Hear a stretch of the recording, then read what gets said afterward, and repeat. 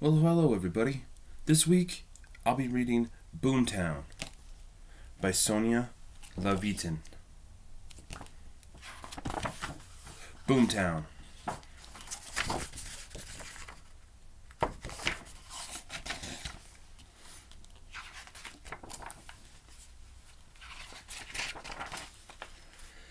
It took us 21 days on the stagecoach to get to California. When we got there, I thought we'd live with Pa in the gold fields. A whole tent city was built up, but Ma shook her head. The gold fields are no place for children. We'll get a cabin and we'll live in town. What town? A stage stop? A pump house? A few log cabins? That was all. It was so wide and lonesome out west, even my shadow ran off.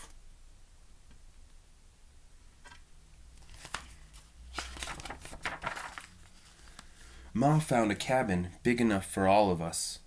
Baby Betsy, brothers Billy, Joe, Ted, and me, Amanda. Pa came in from the goldfields every Saturday night singing, "So I got me a mule and some mining tools, a shovel and a pick and a pan. But I work all day without no pay, I guess I'm a foolish man." First Ma made him take a bath in a tin tub, set out under the stars. Then Pa sang songs and told stories he'd heard from the miners. Stories about men finding big nuggets and striking it rich. But poor Pa, he had no luck at all. Still, every Monday morning he'd leave for the gold fields, full of hope. Days were long and lonely, and hills spread out as far as forever. Nights, me and Ma and my brothers and baby Betsy would sit out and wait for a shooting star to sail across the sky. Once in a while a crow flew by. That's all the excitement there was. My brothers working up some furrows. They planted corn and potatoes and beans. Then they ran around climbing trees, skinning their knees. But after all the water was fetched and the wash was done, after the soap was made and the fire laid, after the beds were fixed and the floor was swept clean, I'd sit outside our cabin door with baby Betsy, so bored I thought I'd die. Also, I hankered for some pie. I loved to bake pie. I asked Ma, and she said, "Pie would be good, but we have no pie pans, and no real oven, just a wood stove. How would you bake a pie?"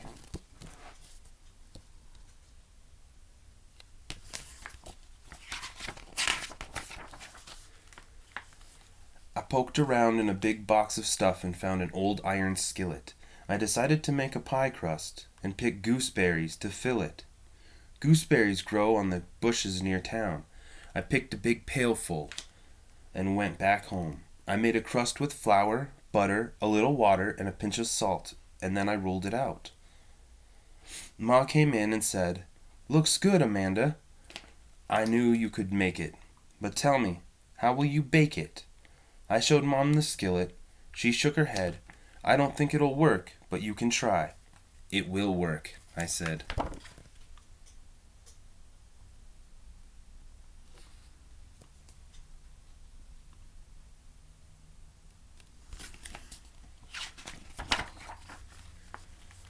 Brothers Billy and Joe and Ted stood there laughing. When the wood turned to coals, I pushed my pie inside the old stove. After a while, I smelled a bad burning. I pulled out my pie, hard as a rock. Billy, Joe, and Ted whooped and slapped their sides. They snatched up the pie and tossed it high in the air. They ran outside and Billy whacked it hard with a stick. Pie pieces flew all over the place and my brothers bent over laughing.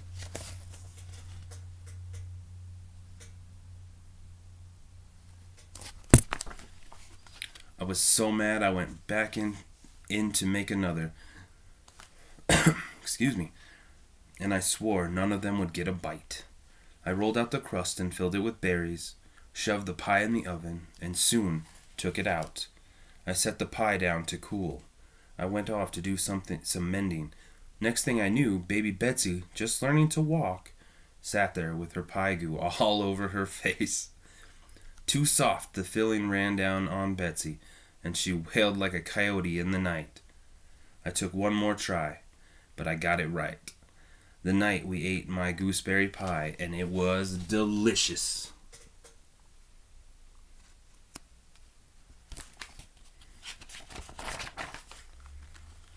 When Pa came home from the gold fields on Saturday night, there was a pie for him too. Amanda, you are the queen of the kitchen. Pa scooped me up and whirled me around. I was proud. Next week, I made an extra pie for Pa to take with him to the gold fields.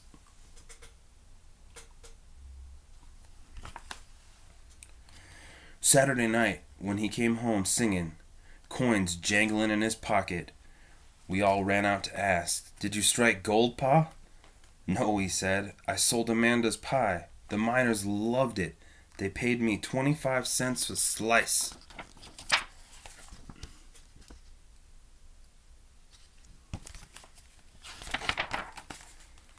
After that, Pa took pies to the gold fields every week, and every week he came home with coins in his pocket. Some miners walked right to our door looking for pie. They told Ma, "You should open a bakery." Ma said, "It's my girl Amanda who is the baker. If she wants to make pies, that's fine, but I have no time." Ma had a new baby on the way. It was up to me. I figured I could sell pies to the miners and fill up our money jars.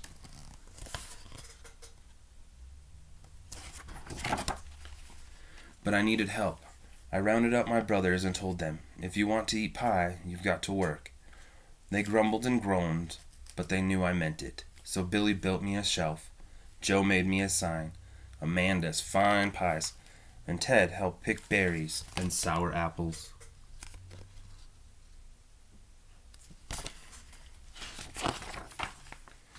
I needed more pans and another bucket. One day Peddler Pete came by, and with the money I'd made, I bought them. You're a right smart little girl," said the peddler, "being in business like this." I thought fast and told him, "Anybody can make money out here. Folks need things all the time. And there's no stores around. If you were to settle and start one, I bet you'd get rich." Peddler Pete scratched his beard. "Not a bad idea," he said. "My feet are sore from roaming. I could use the cart and build my way up to have a store."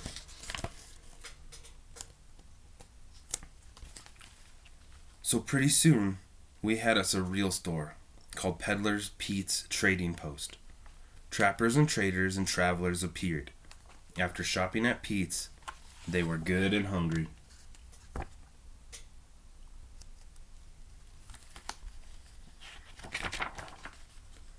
They came to our cabin looking for pies. Some liked it here so well they decided to stay. Soon we had copper, a tanner, a milker, a blacksmith. A town was starting to grow. A prospector came in on the stage from St. Joe, his clothes covered with dirt. He looked around at the folks eating pie, and he said, "Is there someone here who does washing?" Excuse me. I stepped right up and I told him, "What we need is a laundry.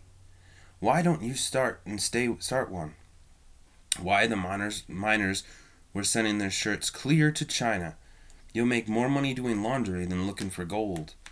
The man thought for a while and said with a smile, "You're right, little lady. It's a dandy idea. I'll send for my wife to help."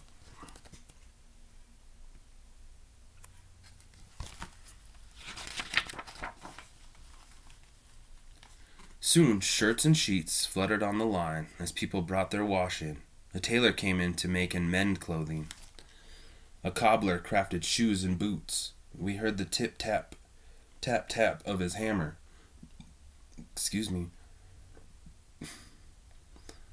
And smelled the sweet leather. A barber moved in with shavings mug, and an apothecary with herbs and healing drugs. So the town grew up all around us.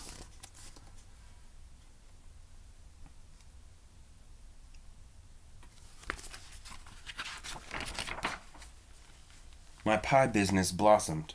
Sometimes the line snaked clear around the house. Baby Betsy entertained the people while they waited. Billy added another shelf. Joe and Ted made a bench. We all picked berries and apples. Even Ma came to help. We had to get a bigger jar for all the money coming in.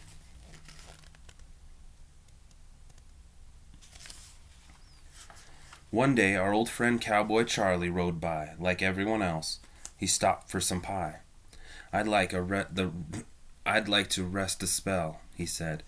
"Where can I leave my horse for the night?"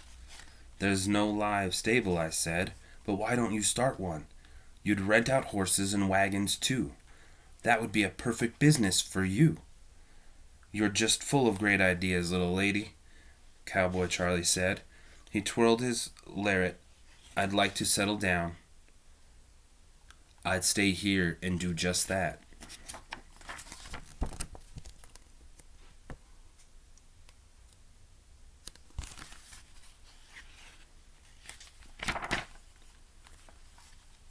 Soon a trail was worn right to Charlie's stable door. All day we heard the snorting of horses. Now Charlie needed hay. Farmers brought wagons and sacks full of feed. With all these people riding in, someone decided to build a hotel and a cafe. The town grew fast all around us. The owner of the cafe bought pies from me, 5 or 6 at a time. I taught Billy how to roll crust. Joe got wood for the stove. Ted washed the fruit, and baby Betsy tried to stir in the sugar. The money jar in the kitchen looked ready to bust. Where could we safely keep all the cash? Lucky us, one day, Mr. Hooper, the banker, appeared.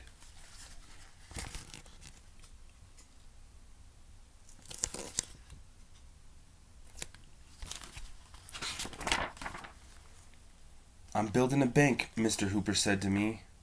"This is getting to be a boom town." "We'll use your bank," I told Mr. Hooper, "but the roads are so poor. In winter there's mud, and in summer there's dust. We need some sidewalks and some better streets." "You're a smart little lady," Mr. Hooper, tipping his hat. "I'll see what I can do about that."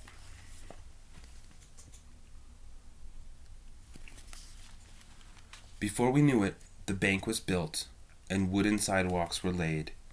One street was called Bank Street, another was Main. Soon every lane and landmark had a name. Pa and my brothers built on the big room for our bakery.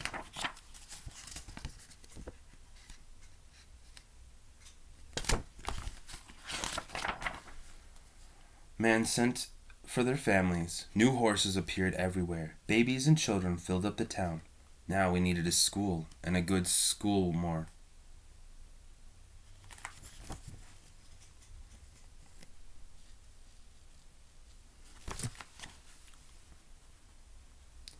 We knew Miss Camilla from our stagecoach days. She was living up the coast a ways. Cowboy Charlie rode off to fetch her, and she was glad to come. Miss Camilla, the teacher, had married a preacher, and he came too. We all got to build a church and a school. Bells rang out every day for a week.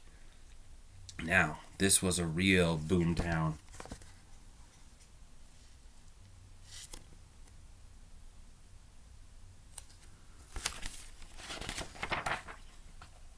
One day, Pa said to me, "Amanda, I'm through panning for gold. Will you let me in the business with you?" "Sure," I said happily. "I'd love to work with you, Pa, and I'd also like to go to school." So Pa turned to baking, and we all worked together. Pa sang while he rolled out the dough. Amanda found a skillet and berries to fill it, made pies without a pan. Our pies are the best in all the West. I guess I'm a lucky man. Now Pa is with us every day. There's excitement and bustle all around us. Our house sits in the middle of Boomtown.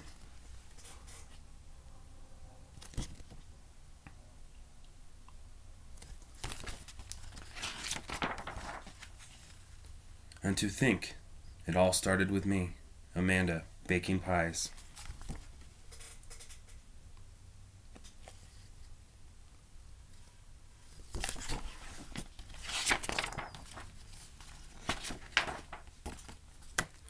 The end. That was Boomtown, you guys.